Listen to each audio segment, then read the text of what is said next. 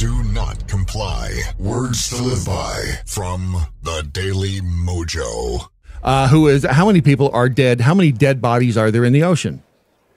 You know, pieces or parts, or how many people have died in the ocean? How many bodies does it contain? To which you said, a boatload. Right? I mean, that was just the Titanic alone. I don't think you I asked you this some question. time ago. I did. I asked this a long time ago, and because it's fascinating answer? when you think all the people. Yeah, you had some really esoteric, almost intelligible answer, and I can't remember what it was. Unintelligible. It was. I mean, if you think about the number of people who have lived on this planet and are, you know, now no longer with us, that's a bunch of people. Well, yeah, and you're Where have we put them all? Ashes to ashes, dust to dust, Brad.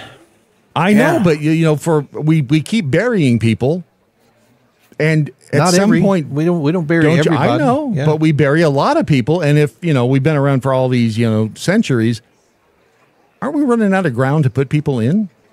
No, because it just turns back into dirt, and then the headstones. Yeah, but you don't walk out to the. What? Where?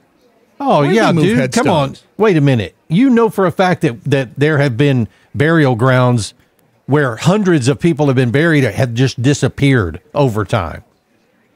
Yeah. And they dig them up when they're building a new subdivision or something. I mean, it's up in Canada underneath that school? Whatever. Yeah. I mean, it turned out there was no one there.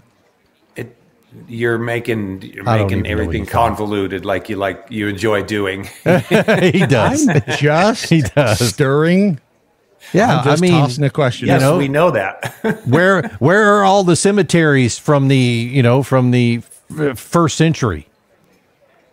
Who knows? I don't know. A lot of them aren't there anymore. I've been ancient parts of the world where I've breathed in particles of people who've been dead for thousands and thousands of years because they just stuck them in the ground or just put them on top of them. They didn't have, actual cemeteries, organized cemeteries. And even if they did, it's a relatively recent thing to have all those really awesome markers and stuff, that are organized into cemeteries. So. And if you go by new cemeteries today, because who was I talking to? They had bought their burial plots, and they had to. It was Beth Enoch's parents. They had to buy these. When you buy the plot now, you have to pay for the concrete vault thingy that they lower the box down into. And you know why they do that now? You know why they have to have the concrete thingy? Because it costs $785. I don't know. That's probably the prime reason, but.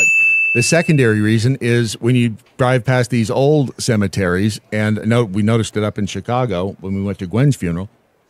The old ones that didn't have that, all the ground, as the box and the bodies decomposed, and they can't mow the grass nice.